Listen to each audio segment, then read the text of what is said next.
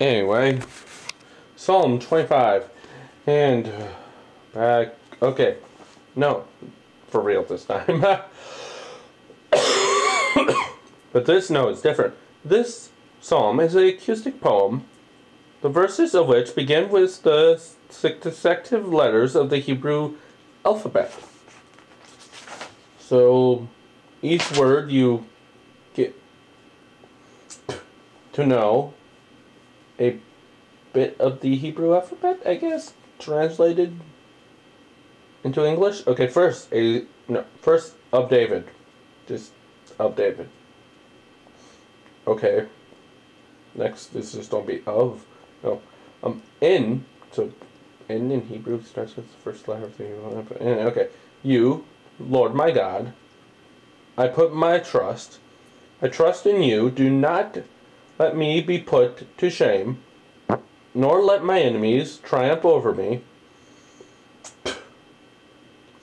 No one who hopes in you will ever be put to shame, but shame will come on those who are treacherous without cause. Show me your ways, Lord. Teach me your paths. Guide me in your truth and teach me. For you are God, my Savior, and my hope is in you all day long. Remember, Lord, your great mercy and love, for they are from of old. Do not remember the sins of my youth and my rebellious ways. According to your love, remember me.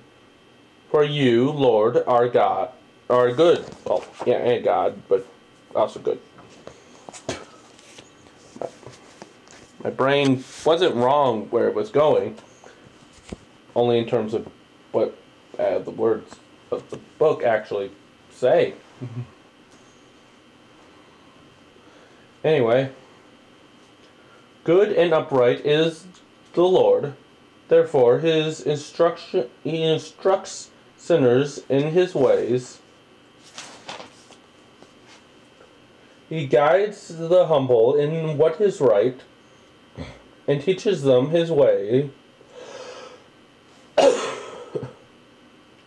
All the ways of the Lord are loving and faithful towards those who keep the demands of his covenant. For the sake of your name, Lord, forgive my iniquity, though it is great. Who then are those who fear the Lord? He will instruct them in the ways they should choose, or ways he chooses.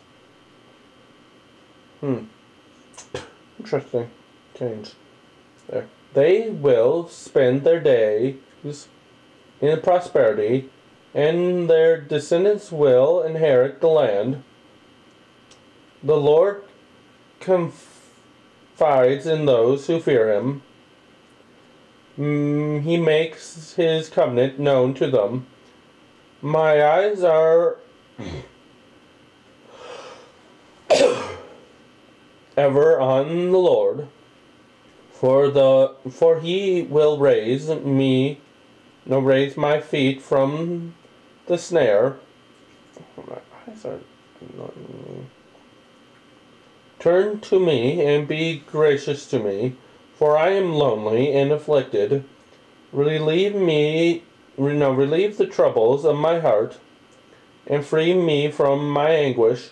Look on my affliction and my distress, and take away all my sins.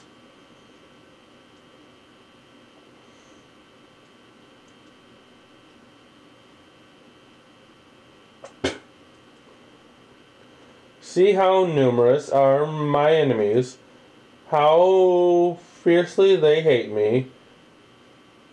Guard my life and rescue me. Do not let me be put to shame, for I take refuge in you.